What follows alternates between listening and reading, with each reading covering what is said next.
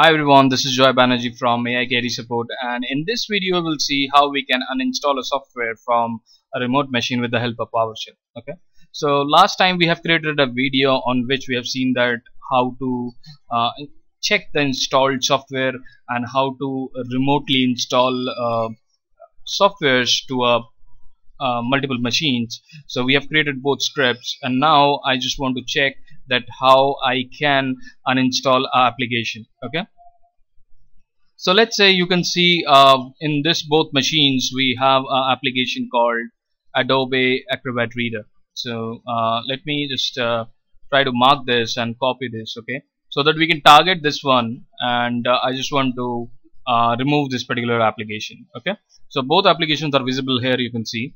So we have a script, and I just want to explain you about the script.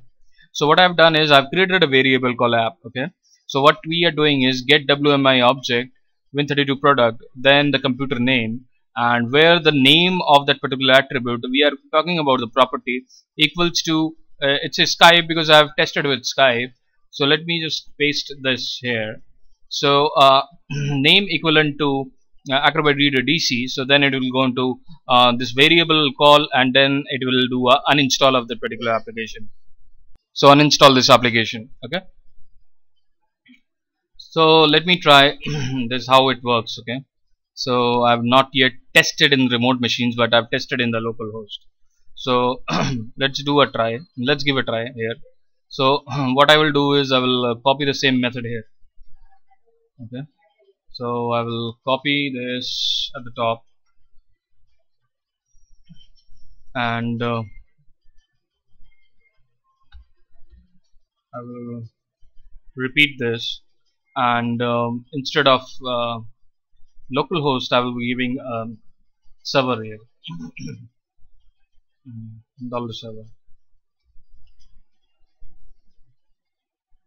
Okay, so what it is going to do is it is going to call the content of the server, the list of servers which we have in this txt file. Okay, so if we run this,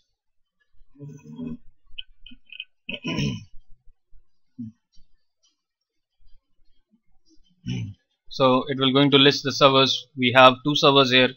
So now what we'll do is it will, for each entries, it will use this particular variable first entry from that particular list, and it will try to check this software is present, and then it will do a uninstall. Okay, so last time I've run that, these are the applications, you can see they are installed.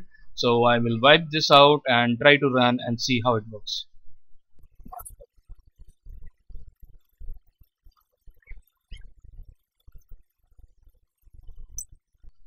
So now you can see the script is complete. Okay, so to test that, what I will do is I will run this script again, so that it will check and let me know what are the applications are installed. So previously we can see the Acrobat Reader was there.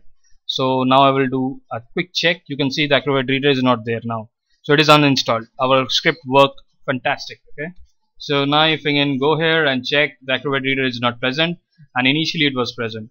So this is the script. Just have a look. It's very simple, very crisp, so this will be helpful for you. So if this video is helpful, just hit the like button and do subscribe my channel, and do share your comments. If you want me to work on any other script for you, just let me know. And this was a query and a question from one of my viewers, so I just want to thank him that he just put the question to me so that I can create a video and which will be shared with everyone. So thank you very much. So this is Joy Banerjee signing off. Do subscribe my video for latest videos like this. Thank you.